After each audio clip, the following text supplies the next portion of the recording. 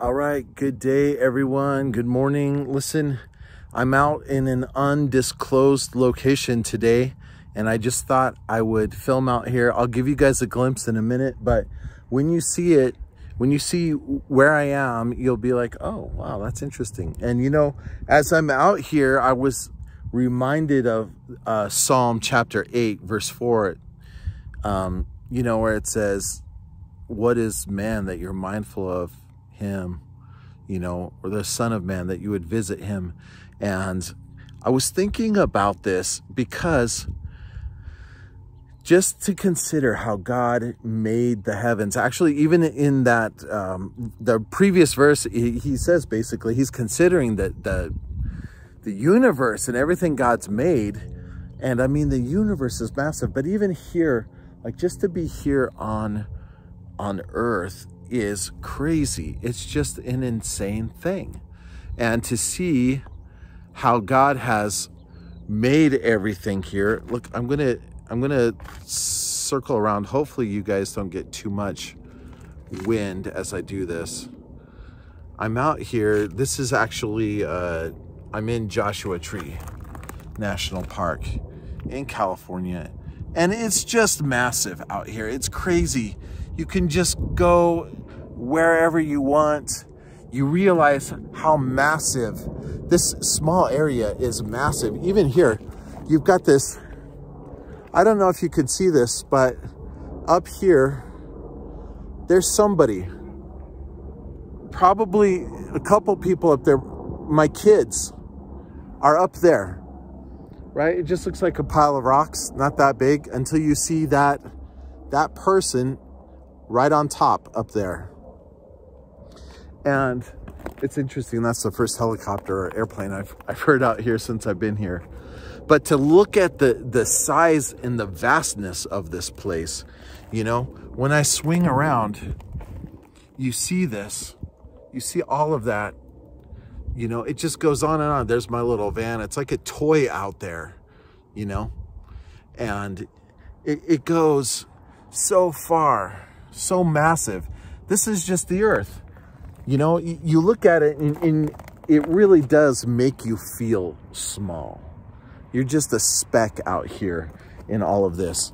And it makes you realize just the greatness of God, the massive size of his creation. It's going to get windy a little bit when I come around this corner here, but it'll be worth it.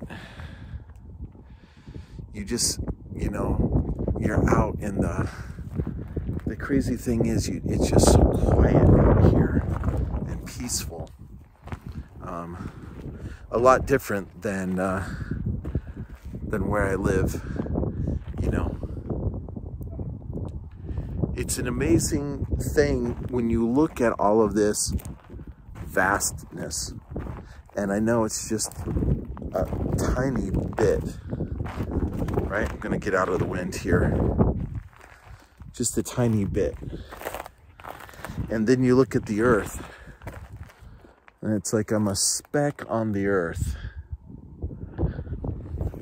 And the earth is just a speck in the galaxy.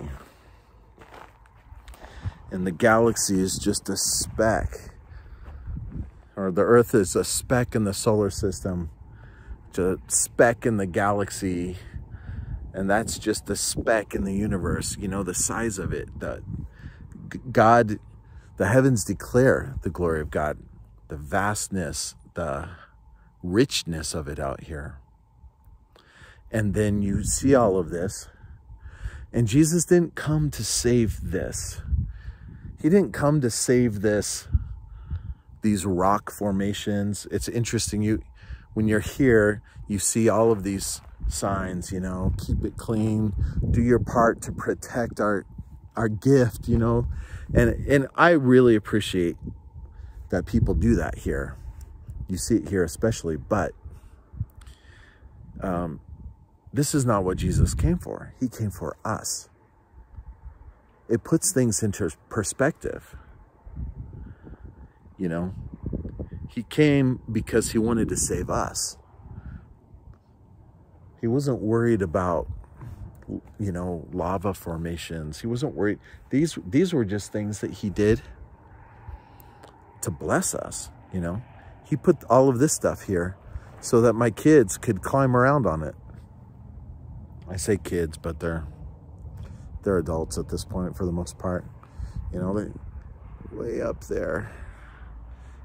This is so hard to do. You should, I don't even know if you can see it, but they're up there. So anyways, I just thought it would be awesome since I was here to take a minute to film some of the beauty of the creation that God's given us here. And not with the intention of worshiping this place, but with the intention of glorifying God and worshiping him for his greatness. And all of this, just his creative genius, you know. I love this. Let me show you something. I love this sort of thing. When you see down in a valley and you see these, you know, like layers after layer after layer of mountains back in the background. I really dig that. But you know what? I mean, this is not the focus here. If I came out here and I worshiped this, man, what an empty life I would lead. This, to worship the earth, or, you know, oh, Mother Nature, all this weird nonsense people are doing these days. It's to see this and say, man, this just gives you a glimpse of the understanding of who God is, how powerful and how majestic he is, and then to consider his grace and his love for saving and rescuing me. So anyways, I hope that encourages you today. I hope you have a great day. And thanks so much for watching. As usual, take a second, if you would, to leave me a comment. I'd like to hear. If you've never been here before, that's kind of interesting if you've never seen this. And of course, I say Joshua tree because these really strange trees that are around, like that one right over my shoulder, that's a Joshua tree. Everything out here is sharp and thorned. There's some cactus out here that's just brutally, I don't have one here, but it's part of this unique place. So if you haven't been here, leave me a comment, whatever. If you have and you love it, you know, that's cool too. Anyways, may the Lord richly bless you, and I will see you again tomorrow. God bless you.